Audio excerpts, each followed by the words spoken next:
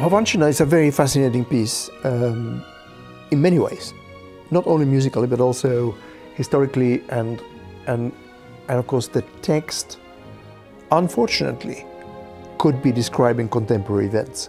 You would just have to change a few names and...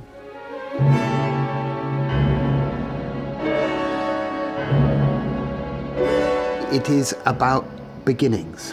So it's a way of Mussorgsky saying, where does this Russia, which is emerging and pulsing in the 19th century, leading up to the Russian Revolution, where do we come from? Who are we? What is this? And the answer is that we come from violence, we come from blood, we come from the cycle in which very few people visit appalling atrocities on the many.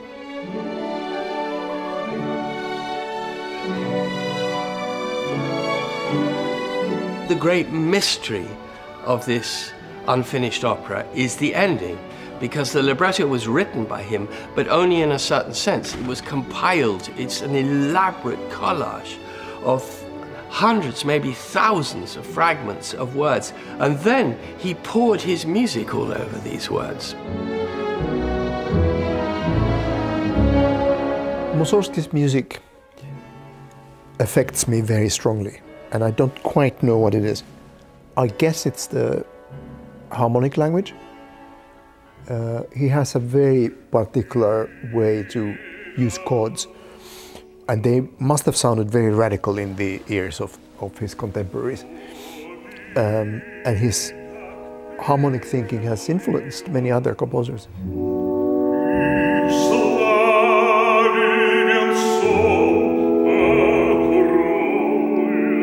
Mussorgsky did not orchestrate it himself.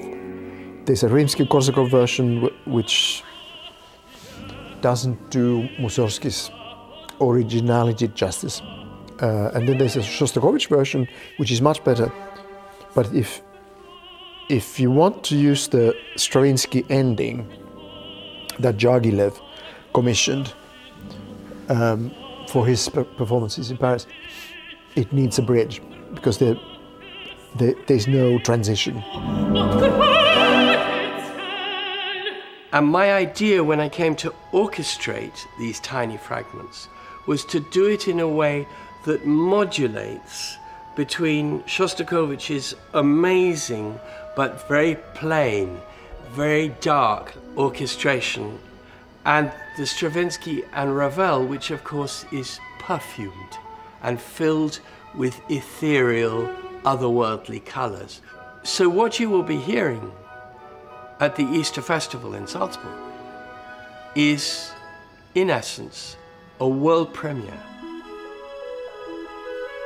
Mussorgsky is trying to make his own version of what is Russian. And of course, because he's a composer, he's doing that with music. So he is trying to make a kind of music that is only Russian. In the opera, what you have is the juxtaposition of a few powerful people and then a mass of chorus. And the way that Mussorgsky has written for the chorus is incredibly exciting. So the chorus is like a single character.